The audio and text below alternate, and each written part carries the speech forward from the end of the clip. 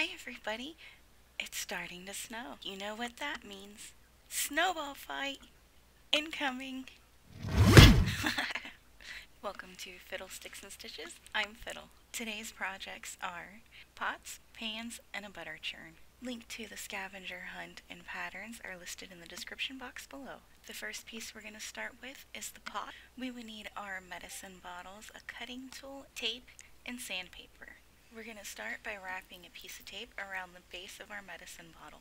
It will act as a guide for cutting the top of the bottle off and for poking the holes later. Now that our tape's on, go ahead and cut the rest of the bottle off. I found it best to make vertical cuts first with scissors and then go in with my knife after. Then give it a quick sand to knock off all the burrs or anything that might have happened while you were cutting. Leave the tape on because we need it for the next part. This is where we're going to poke the holes in the side of our pot for our handles, and it's just going to be a bit of wire. But the tape, once you've poked your holes, peel it off and stick it to the other side, almost directly across from where you had your first ones, and this gives you a template for where to poke the holes on the other side. Now you can take the tape off, and we're going to need 2 pieces of about 1 inch long wire. We're going to bend these into a U shape for a handle. Once we have the wires bent, we're going to poke them through the holes that we made, and we're going to make a hook like that on the inside of the pot. But you have to have the wire actually through the pot to bend it, and it's a little difficult to get in there, but here is a close-up of me struggling to make that shape. Once you get your eye hooks made for all 4 points, use the end of your pliers to mash down the ends so they sit flush against the pot. To make sure our handles stay in place, we're going to use the baking soda super glue on the inside of the pot. Set it aside, and we're going to start working on a frying pan. For this, we're going to need both lids from the big bottle and the little bottle, and a pair of scissors. We're going to start by trimming off the little lip that's on the edge of the lid. After you're finished cutting, sand down the edge so it's nice and smooth. Pardon the interruption for some cuteness. Miss Frankie says hi, and then for some reason my video went white. I tried fixing it, but it didn't work. Anyways, we need to poke a hole in the side of the lids. This will be where we're going to put the handle. We will be using the thicker wood dowel for the frying pan and the thinner wood dowel for the pots, but the overall process is still the same. Using your pokey tool again, poke a hole in both ends of your wooden dowel. Watch your fingers though. Cut an inch long piece of wire, leaving it straight, and poke it in one end and super glue and baking soda around it. This will be the piece that we're going to attach to the pan just like we did with the pots. For the other end of the handle, make another eye hook, then glue it in place. Attach the handle like we did to the pots by using your pliers and making the eye hook on the inside, and the super glue and baking soda mix to secure it. Set it aside for now, and we're going to start working on baking pans. For this, you're going to need your aluminum, a crappy pair of scissors, a ruler, and your pattern. Trace the pattern onto your piece of aluminum and cut it out. Next, use your ruler as a guide and bend up all your edges. For the bigger sheet pan, go ahead and glue the tabs on the outside. The smaller pan, we have to attach the handles before we glue down the sides. We need our wire and pliers for this. We're going to make exactly the same horseshoe shape as we did before, but we're going to give it one more bend at each end, so that way we can lay that end flat against the pan and glue it down with baking soda and super glue. On the smaller pan, adjust the pins to where they're pointing down and stick them in between the tabs and the side of the pan. Then glue it all together. To cover up my super glue spots, I painted mine black, but I think the next set I'm actually going to leave silver, and I wanted to let you know that these also fit inside the stove if you followed that pattern. The next piece we're going to start is the butter churn. We will need the pattern piece labeled butter churn panel for this. I went through a few different variations of a pattern for this one, but the easiest way that I found to do it was cut out your piece and then trace it onto your wood 8 times and then trace it onto a piece of paper 8 times consecutively. The whole idea is to make a cone out of these pieces to help you glue down your wood. For this part, you don't have to actually cut each individual section out. As I said, I had a few different pattern designs for this as I was working on it, so this was the extra step that I had to take.